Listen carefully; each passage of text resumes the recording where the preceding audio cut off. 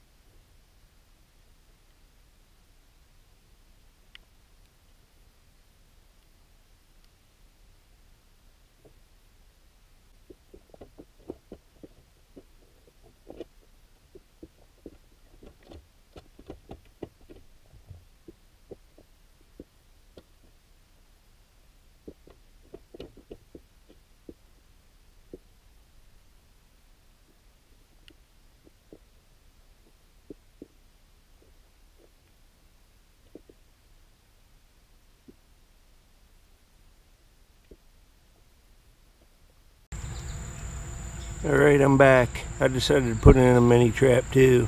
I saw lots of action in it. Haven't really pulled it up out of the water yet. Here we go. Let's see what we got. Oh, look at all these. Oh wow, look at how big some of them are for a little mini trap. And there's a bunch. I used a powdered donut, like a bacon dog treat, and 2 pieces of little cat food. We'll let them out here. Let me turn this off and I'll get back later. Alright, that should be better. This looks like about the biggest size of one in the screen.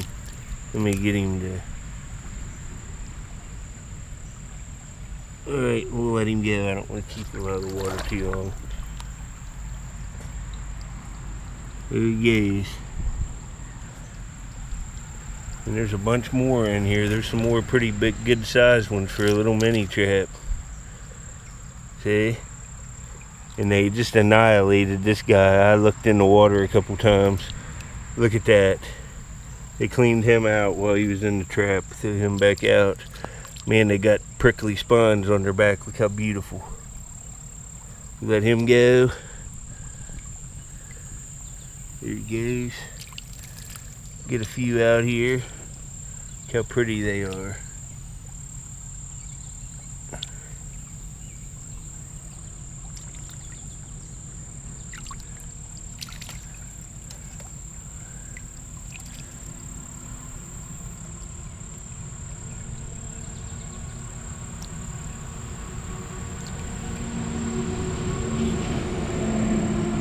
This one has real pretty blue on it. We'll let the rest of them out all at once here.